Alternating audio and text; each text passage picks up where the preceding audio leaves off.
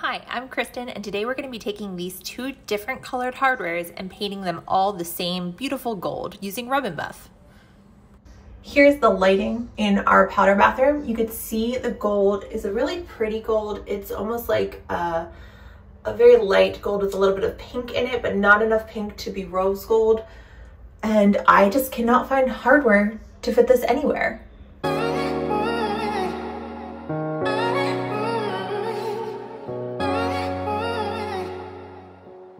So the plan today is to paint the hardware. And I'm gonna do that by using this Rub and Buff paint, which should be pretty easy to apply and will hopefully give me the exact color that I'm looking for. If not, it's gonna be really darn close.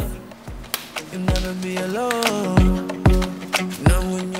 To apply Rub and Buff, simply take a small amount of the paint onto your plate, and then all you have to do is dab your finger into it and rub it evenly onto your object. If you're using another color such as black as your base color and really want it to look antiqued, take a small amount onto a brush and lightly dust the paint on. This will give the gold a feathered look and make the item look like an antique.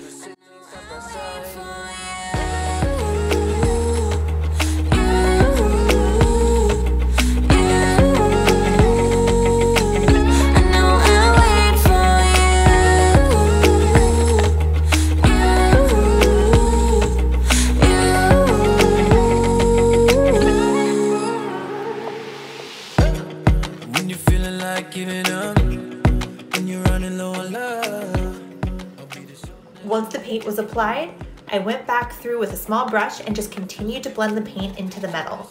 It also helped smooth some of the areas I had put too much on and it had started to cake. You do want to make sure that the paint goes on smoothly since the imperfections are quite noticeable once it dries.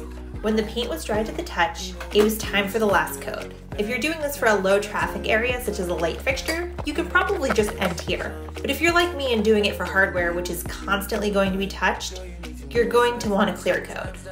Let everything sit overnight and then you're good to install. Don't forget to like and subscribe and stay tuned for more how-tos on this channel.